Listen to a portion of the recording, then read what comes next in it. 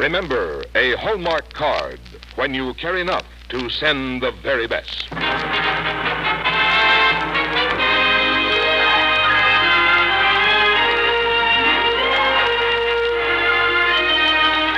Hollywood, the makers of Hallmark cards bring you a true story from the life of Sarah Siddons, starring Miss Helen Hayes on the Hallmark Hall of Fame.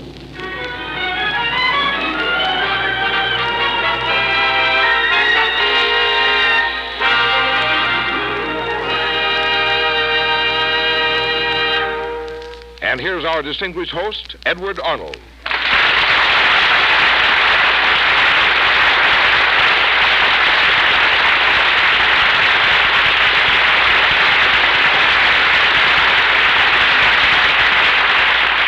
Good evening, ladies and gentlemen, and welcome to the Hallmark Hall of Fame.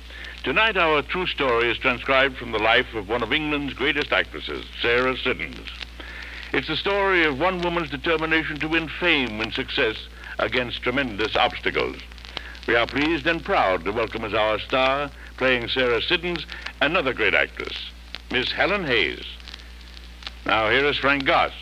As the Christmas season approaches, one of the most enjoyable prospects is the sending of Hallmark Christmas cards, to be chosen with pleasure and mailed with pride. For in Hallmark cards of any price, you'll find the inherent quality and craftsmanship you want in your personal greeting to your friends. And the familiar Hallmark and crown in the back of the card shows, too, that you care enough to send the very best. And now, with Miss Helen Hayes as Sarah Siddons, Mr. Arnold brings you the Hallmark Hall of Fame.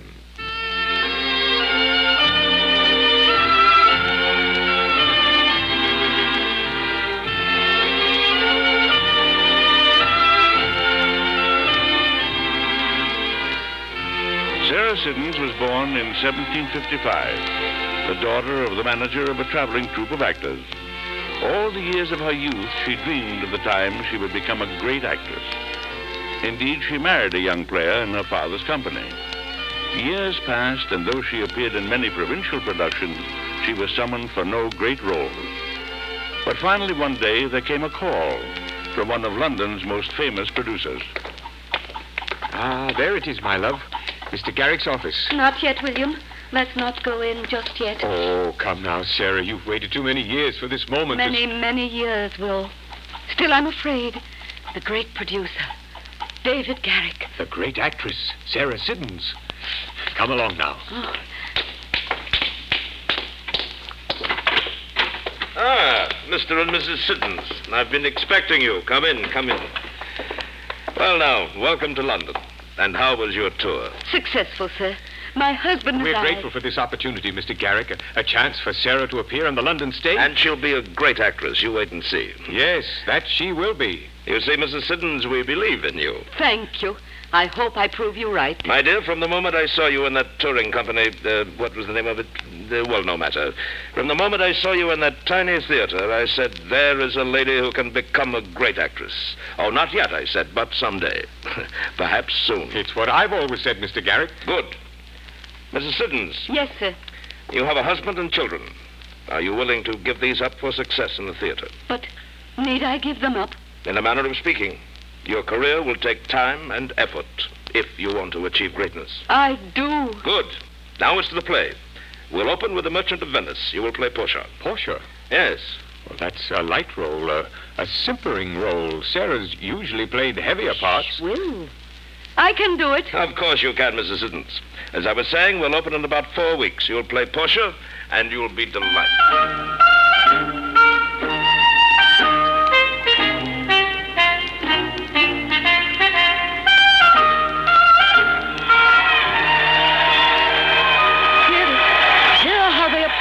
Samuel. As they will applaud you, Sarah. As they will. Be still. I pray you, William, be still. All right, Sarah. All right, Sarah. And nothing is right. Diagnosis. Opening night nerves. Is that it, husband mine? A simple fraying of the nerves? Yes, and something more. Tell me, then. Tell me what more, sweet Will. Tell Show me. Oh, stop it, Sarah. Let the acting happen on stage and not here in your dressing room. I mean it, sweet Will. Tell me of the tempests in me.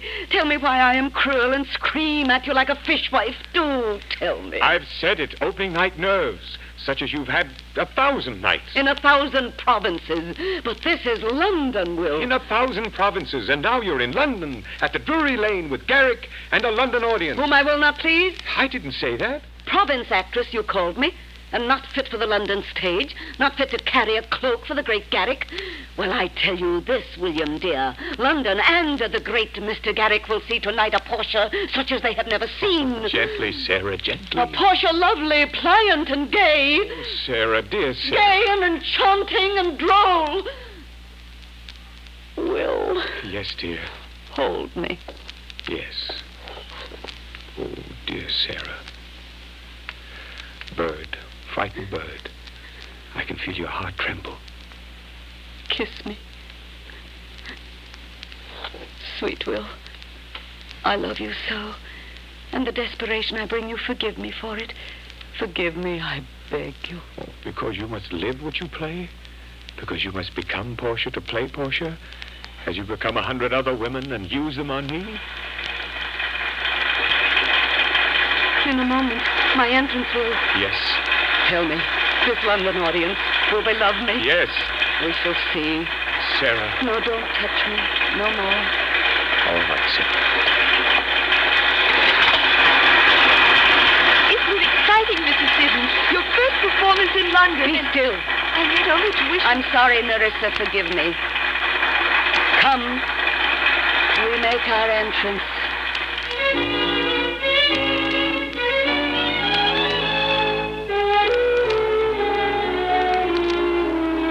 I have work in hand that you yet know not of. We shall see our husbands before they think of us. Shall they see us? They shall, Nerissa, but in such habit that they shall think Well, we are how goes it? accomplished in Oh, what she we seems lack. tired. She I'll doesn't hold like the thee part. anyway, It's Joe, not but right the for her. opposite Nonsense. is like She's a yourself. natural comedian. I'm not so sure. Be a fellow of the two, and wear my dagger with a braver grace, and speak between the change of man and boy with a reed voice, and turn two mincing steps into a manly stride, and speak of grays like a fine bragging youth, and tell quaint lies. How honorable ladies sought my love, which I denying, they fell sick and died. I could not do with all. Then I'll repent and wish for all that I had not killed them.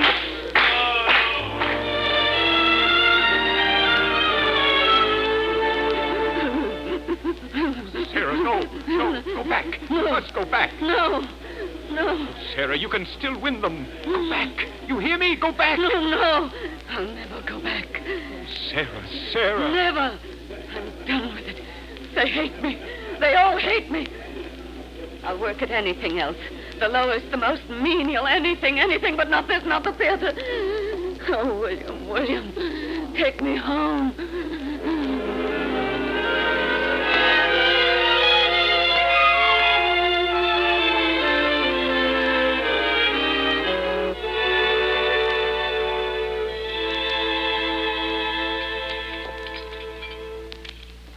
And this, my silver, Georgian, priceless. It's beautiful. It's beautiful what, Mrs. Siddons?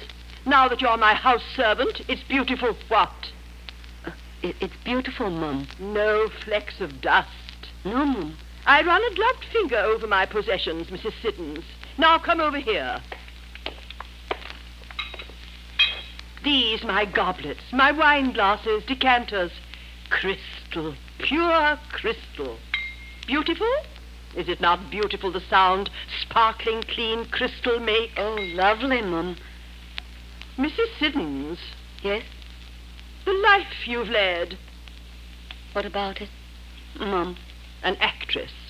And having once been an actress, perhaps you will not find the climate and discipline of my house compatible with... With my what, Mum? the life you've led. You must understand I know a great deal about you. Made inquiries. How, as a girl, you ran off with an actor fellow. Married him. As my mother did before me. There. You see? Mrs. Siddons. Yes? I must tell you. What? I saw you as Portia. Oh? A performance without... You were not very good. No, I wasn't. Now. The door, Mum. No, stay where you are. I'll go myself.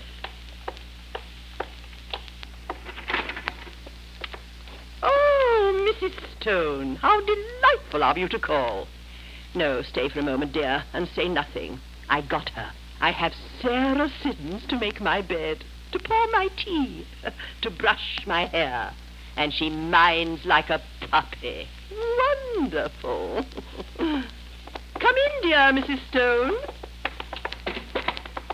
Mrs. Siddons? Yes, Mum. Sherry for me, port for Mrs. Stone. And briskly does it. Briskly, Mrs. Siddons.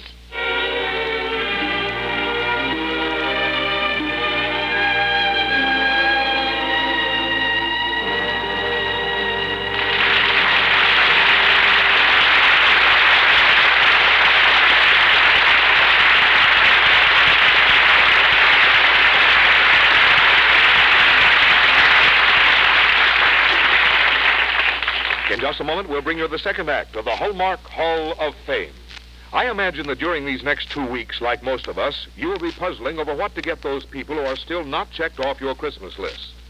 Well, you'll find some delightfully original and inexpensive gift ideas at the fine stores where you buy your Hallmark Christmas cards. For instance, boxes of Hallmark note papers make most attractive and useful gifts. These note papers are so handy to have for all those occasions when you don't want to write a long letter, and for thank you notes or invitations. You'll find boxes of these smart Hallmark note papers at only 59 cents, $1, and $2. And if you want to thrill youngsters, you know, or find stocking presents for your own children, be sure and see the amusing Hallmark toy cards. These are cards that are also gifts, and the youngster first assembles the toy and then has it to play with for many happy hours. Boys will love the Hallmark Jet Wing, a model jet plane that comes in an envelope for only 25 cents. And for girls, there are the charming Hallmark paper dolls. Each doll comes in an envelope complete with a cutout wardrobe and costs only 25 cents, too. Yes, you'll find many original, inexpensive gift ideas at the fine stores that feature Hallmark cards.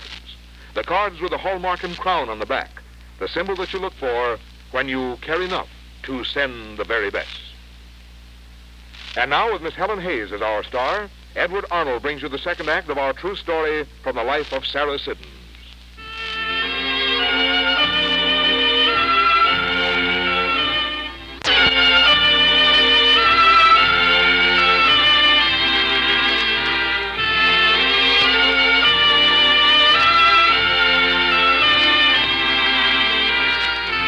And so Sarah Siddons was a failure. She blamed herself for it. She told herself she was a poor actress, and all the years she had given to the theater were for nothing. It was as if she punished herself for the fiasco of her first appearance on a London stage. She took the most menial job she could think of. She became a housemaid. And then one day...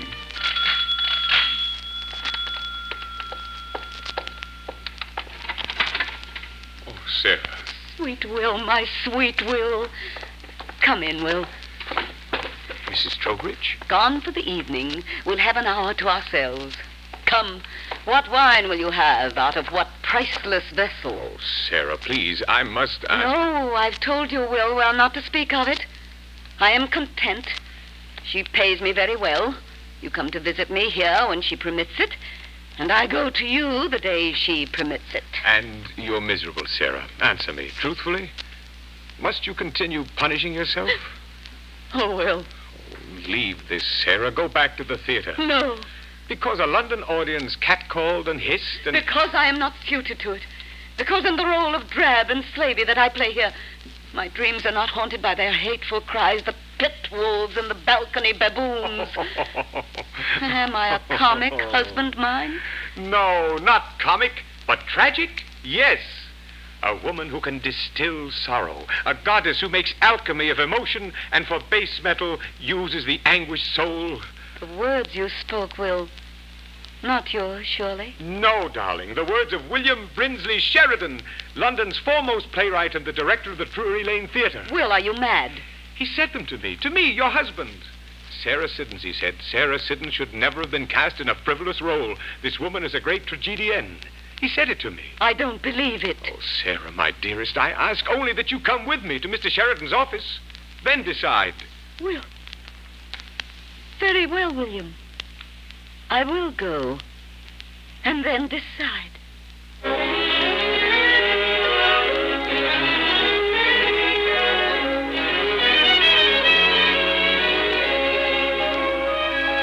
you come back to us, Mrs. Siddons? Will you come back to the theater? No, I cannot. Why? Because I was a failure. I was not worthy of it. And I am not now. I think differently. Then you did not see me as Portia, Mr. Sheridan. I saw you, and I am quite ready to agree. You were a failure, and you richly deserved the catcalls of the pit. Then why? I saw you play once in the provinces.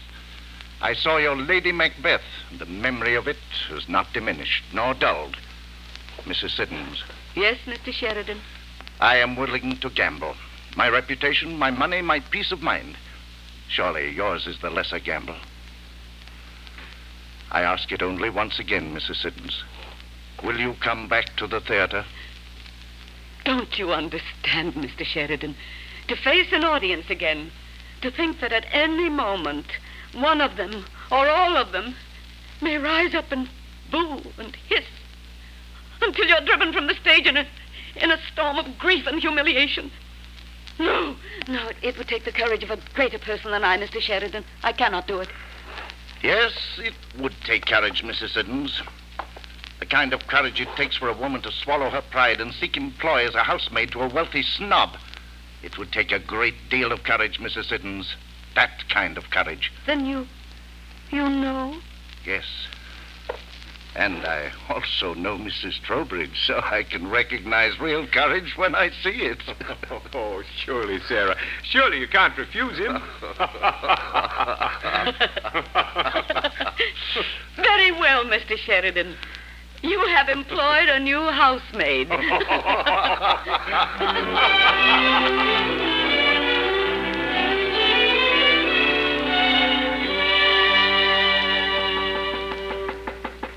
Come in.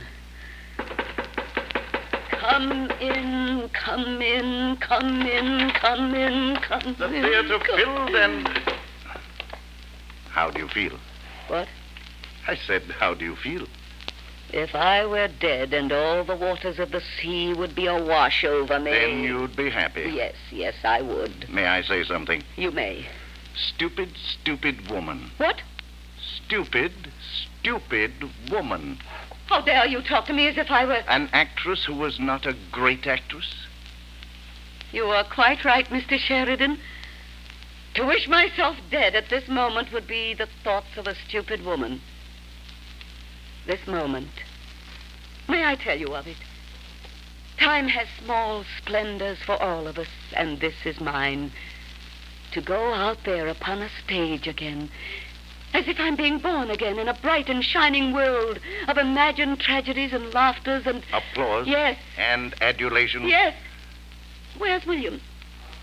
What's he doing now? William? Yes, William, my husband. William, where is he? What is he doing? As I came in, he was standing there outside your door and... His head in his hands and worried. Poor William. Dear William. William. Yes? Oh, William. Oh, my dear William, worried. Oh, no, Sarah. It's just... This night, this dread night of the first Now, appearance stop after talking an nonsense, absence Sarah. of... You're a great actress. I was a great actress some years ago, and they mocked me. Roles that were not proper for you. Hasn't Mr. Sheridan told you that time and time and You time... believe it? There's Truly you believe it? There's no doubt of it. Oh, my dearest beloved. You are a great actress. And the curtain's going up. Go, Lady Macbeth. Yes. Yes. My dearest. Yes.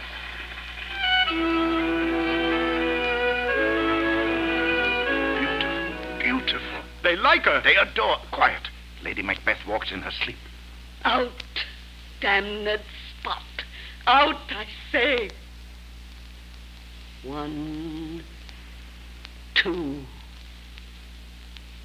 Why, then, 'tis time to do it.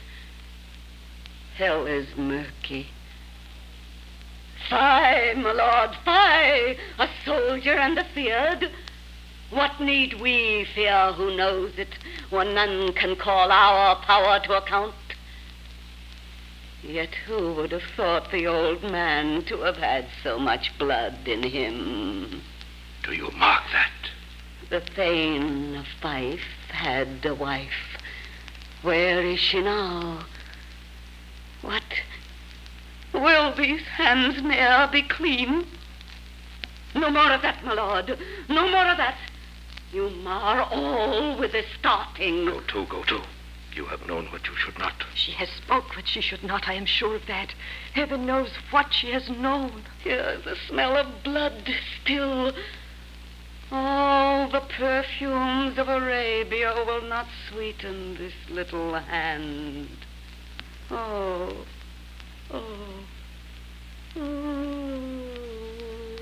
What a sigh is there. The heart is sorely charred. I would not have such a heart in my bosom for the dignity of the whole body. Well. Pray God it be, sir. This disease is beyond my practice. Yet I have known those which have walked in their sleep who have died holily in their beds. Wash your hands. Put on your nightgown. Look not so pale. I tell you yet again, Banquo's buried. He cannot come out on's grave. Even so. To bed. There's knocking at the gate. Come. Give me your hand. What's done cannot be undone. To bed.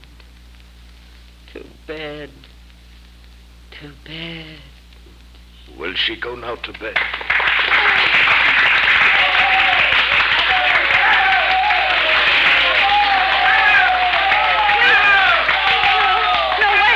No, wait. The play's not over. Please wait. Oh, William.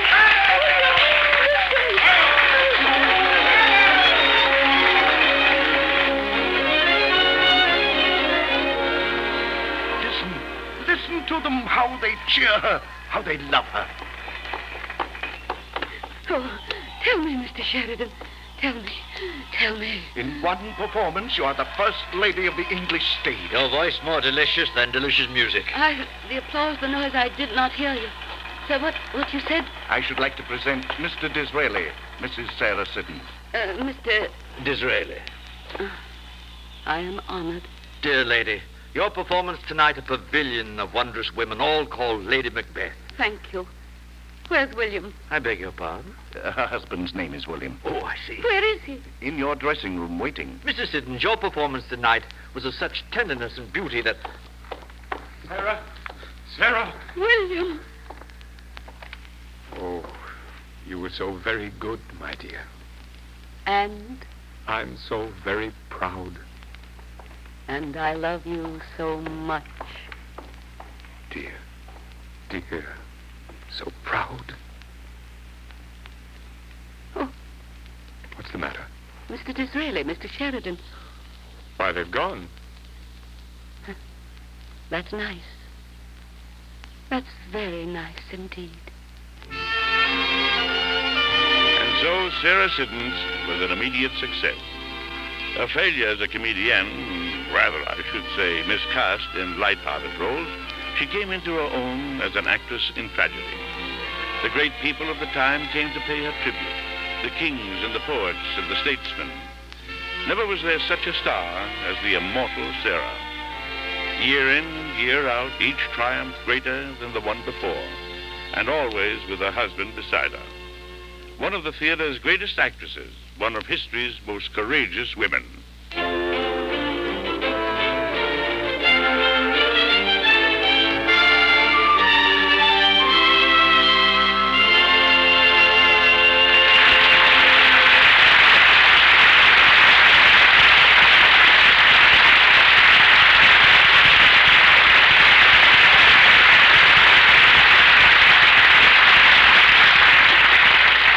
Mr. Arnold and Miss Hayes will return in just a moment.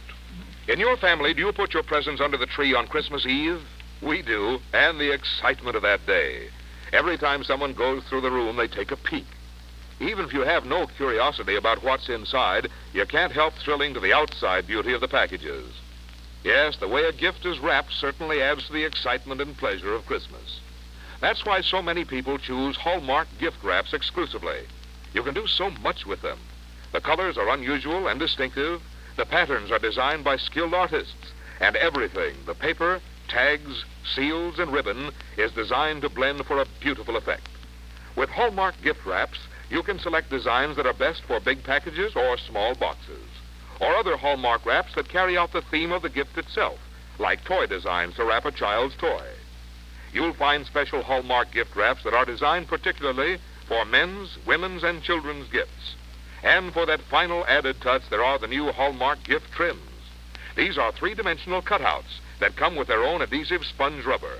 Attached to the outside of your gifts, they glitter and sparkle and give that extra touch of magic to the gifts you'll be putting under the Christmas tree. And, as with Hallmark cards, these trims and gift wraps bear the familiar Hallmark crown, the symbol that you look for when you care enough to send the very best. Now, here is Edward Arnold with Miss Helen Hayes. Helen, it's an exciting Sunday when you are with us on the Hallmark Hall of Fame. Thank you for your usual beautiful performance. It's especially fitting to have Sarah Siddons, a great lady of yesterday's theater, portrayed by a great lady of our modern stage. And say, didn't you win the Sarah Siddons Award last year for the best performance by an actress? Yes, I did. That happened in Chicago. They've instituted that award to help create more interest in the theater in Chicago. And I was thrilled with both the idea and the award. And I'd just like to say that I'm always happy to be asked to come back to the Hallmark Hall of Fame. Thank you, Helen Hayes. You may be sure it is our pleasure. Now, Frank Goss, I believe you have a special announcement to make. Yes, Mr. Arnold, I do. For 19 consecutive years, Lionel Barrymore has been heard in his unforgettable role of Scrooge in Charles Dickens' A Christmas Carol. Because the Hallmark Hall of Fame feels his portrayal has become an important part of the Christmas tradition, next week we will present a transcription of Mr. Barrymore's last performance as Scrooge. And may I add, Frank, that it was Lionel's favorite role. I know he would be pleased to see the tradition that meant so much to him personally continued. I hope you will join us next week. Until then, this is Edward Arnold saying good night.